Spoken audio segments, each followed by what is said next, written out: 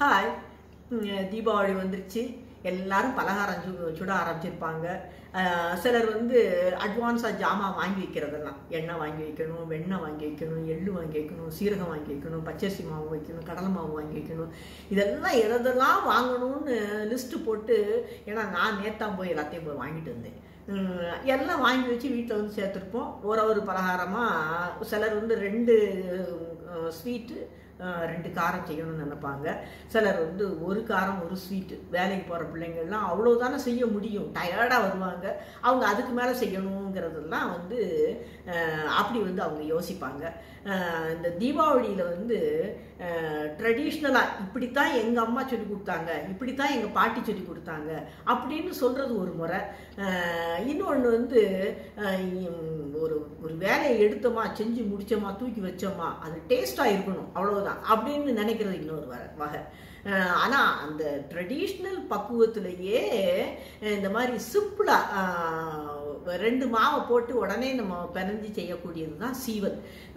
சீவல் வந்து நம்ம முன்னோர்கள் செய்கிறதே வந்து ஆட்டி சுடுறது, அரைச்சி சுடுறது, பதப்படுத்தப்பட்ட மாவு அப்படின்லாம் அவங்களுக்கு தேவையில்லை. பச்சரிசி மாவு, கடலை மாவு 2 மிக்ஸ் பண்ணி செஞ்சோம்னா சீவல் ரெடி அப்படிங்கிற மாதிரி இந்த ரொம்ப எளிமையான இந்த பலகாரத்தை வந்து இன்னைக்கு எப்படி செய்கிறது நம்ம பார்ப்போம். இது வந்து ஆஃபீஸ் கோயிங் பிள்ளைகளாக இருக்கட்டும், வீட்டில் வந்து சீக்கிரம் வேலையை முடிச்சுட்டு சீக்கிரம் சுட்டு முடிக்கணும் அப்படின்னு நினைக்கிற சின்ன பிள்ளைகளை வச்சுருக்கிற யங் மதராக இருக்கட்டும், எல்லாருக்கும் வந்து இது வந்து ஈஸியான இது.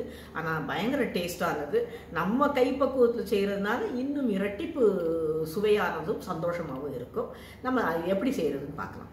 நான் இங்கே வந்து சீவல் பண்ணுறதுக்கு வந்து கடலை மாவு எடுத்து வச்சுருக்கேன். கடலை மாவு வந்து 1 கப் எடுத்து வச்சுருக்கேன்.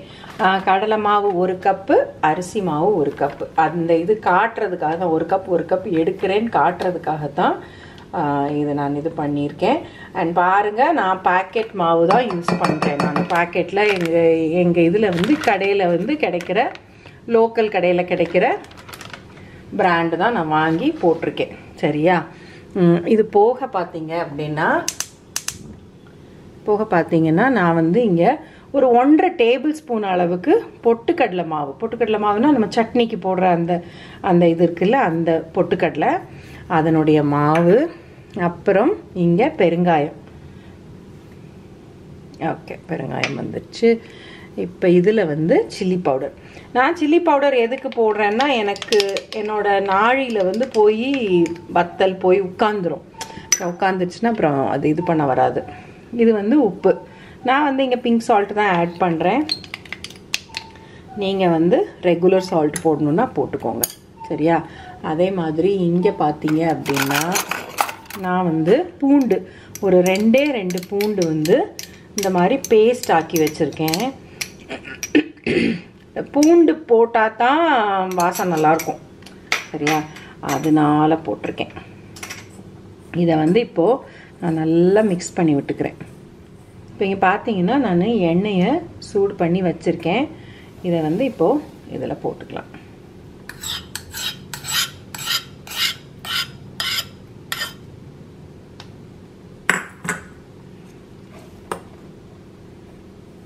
இது வந்து நல்லா மிக்ஸ் பண்ணி, இப்படி ஸ்பூனை வச்சு மிக்ஸ் பண்ணிக்கோங்க, கை வச்சு பண்ணாதீங்க. ஓகே, இப்போ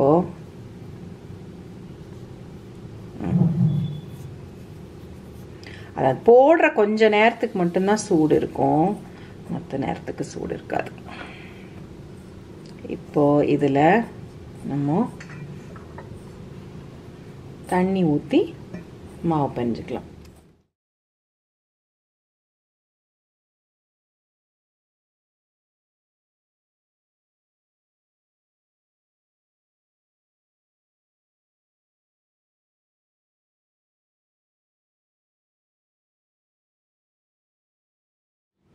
நல்லா இந்த மாதிரி மாவு வந்ததுக்கப்புறம், அதாவது நம்ம வந்து பிணைஞ்சிட்டு இருக்கும்போது பார்த்தீங்க அப்படின்னா கையில் ஒட்டுற மாதிரி இருக்கும்.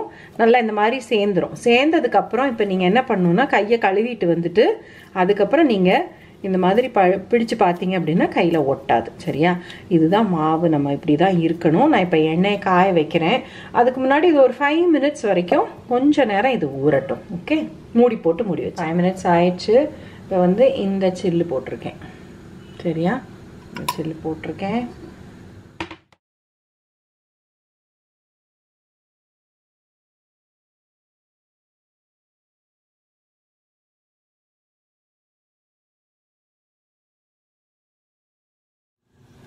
எண்ணெய் காய ஆரம்பிச்சிருச்சு. இப்போ இதை போட்டு எடுத்துடலாம்.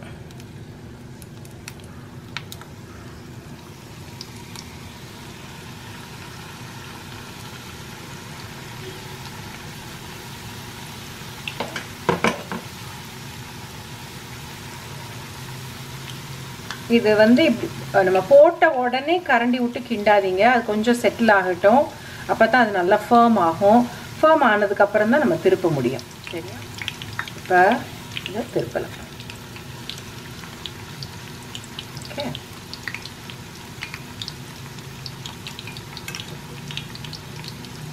இது நல்லா அந்த சத்தம்லாம் அடங்கினதுக்கப்புறம் நம்ம எடுத்துடலாம். ஓகே.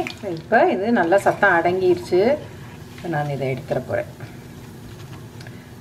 இது வந்து நான் வந்து ரெட் சில்லி பவுடர் வந்து கம்மியாக போட்டிருக்கேன். நீங்கள் வந்து வத்தல் அண்ட் பூண்டு சேர்த்து அரைச்சி போட்டிங்க அப்படின்னா, நிறைய போடுறீங்க அப்படின்னா நீங்கள் சேர்த்து மிக்சியில் போட்டு அரைச்சி போட போகிறீங்க அப்படின்னா உங்களுக்கு இன்னும் கொஞ்சம் கூட கலர் வரும். ஓகே.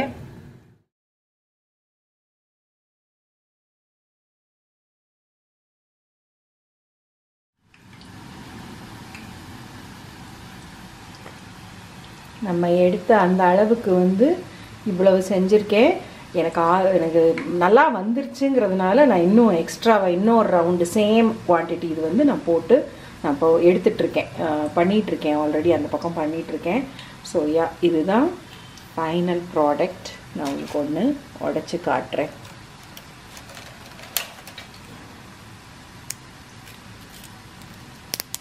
இப்படி இருக்குது பார்த்தீங்களா?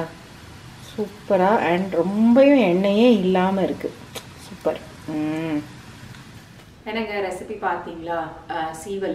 இது சீவல் சொல்லுவாங்க, ரிப்பன் பக்கோடா சொல்லுவாங்க, ஓலை பக்கோடா சொல்லுவாங்க. எப்படி வேணால் எடுத்துக்கோங்க. ஆனால் இதுதான் ப்ரொசீஜர். சரியா? இது மாதிரி செஞ்சு பாருங்கள். கண்டிப்பாக உங்களுக்கு ரொம்ப பிடிக்கும். நான் சொன்னேன் இல்லை, நான் வீடியோவில் சொல்லியிருந்தேன். நான் உங்களுக்கு காட்டின குவான்டிட்டி அதே டபுளாக இன்னொரு ரவுண்டு வந்து நான் மாவு பிணைஞ்சு நான் பண்ணேன்.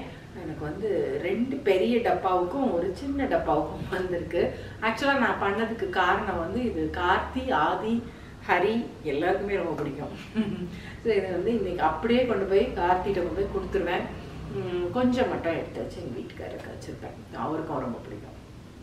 ஸோ அதனால் இதில் வந்து டிப்ஸ் வந்து இந்த மாவு, அரிசி மாவு 1 கப்பு, கடலை மாவு 1 கப்பு, பொரிகடலை மாவு அந்த 1.5 டேபிள் ஸ்பூன், அந்த அளவுக்கு நான் என்ன அளவு கொடுத்துருக்கேனோ அந்த அளவு மட்டும் போடுங்க. உங்களுக்கு சூப்பராக வரும். கரெக்ட். அதாவது நம்ம உடைக்க வரும். ரொம்ப கிறிஸ்ப், ரொம்ப அப்படி பொறுன்னு அப்படி வாயில் கரையிற மாதிரி இல்லாமல், ஆனால் சூப்பராக இருக்கும். எனக்கு அது இவ்வளோதான் சொல்ல முடியும். அண்ட் கரெக்டாக நீங்கள் மாவு பிணையணும். மாவு பிணையிறது வந்து கையில் நமக்கு ஒட்டுற மாதிரி இருக்கும்ல, அதுதான் கரெக்ட் பக்குவம். அந்த கையில் ஒட்டுற மாதிரி இருக்கும். அதுக்கப்புறம் கையில் இருக்கிற எல்லா மாவை எல்லாத்தையும் எடுத்துட்டு கையை கழுவிட்டு அதுக்கப்புறம் திருப்பி நீங்கள் உருட்டி அந்த உழக்கில் போடுங்க. உங்களுக்கு கரெக்டாக வரும். சரியா? இது வந்து இனிமேல் நான் வந்து ஆக்சுவலாக வந்து போன வாரம் வந்து இது நான் செஞ்சு பார்த்தேன். வேற மெத்தட்ல செஞ்சு பார்த்தேன். கடலை மாவை ஆட் பண்ணாமல் வெறும் பொரிகடலை மாவு மட்டும் போட்டேன். எண்ணெயும் நிறையா குடிச்சது. எனக்கு சாட்டிஸ்ஃபேக்ஷனே இல்லை. அதனால தான் அந்த வீடியோ வந்து நான் அப்படியே வச்சுருக்கேன். நான் அப்லோடே பண்ணலை. அம்மாட்டையுமே சொன்னேன், நான் இந்த மாதிரி ஆயிடுச்சு. ஒன்று யார் இப்படி போட சொன்னால், ஒழுங்காக கடலை மாவு தானே இப்போ நம்ம சேனலில் முதல்ல இருக்கிற மெத்தடை பார்த்து பண்ணி அதான் கரெக்டாக வரும் அப்படின்னு சொன்னாங்க. அதனால இன்னைக்கு காலையில் வந்து எந்திரிச்சு உட்காந்து ஒழுங்காக அந்த பழைய வீடியோவை வந்து எடுத்து பார்த்தேன்.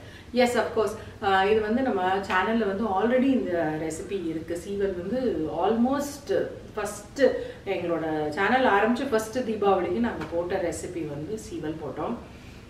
அந்த இது வந்து பர்ஃபெக்டாக வரும். அதே தான் நான் இன்றைக்கி பண்ணியிருக்கேன்.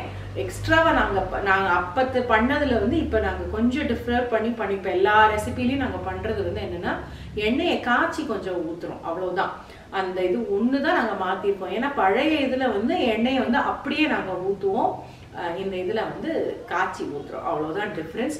ஸோ அதனால் நீங்கள் வந்து இது கண்டிப்பாக நீங்கள் செஞ்சு பாருங்கள். குட்டி பசங்களுக்கெல்லாம் செஞ்சு கொடுங்க. எல்லாருக்கும் வீட்டில் ஹாப்பியாக தீபாவளி செலிப்ரேட் பண்ணுங்கள்.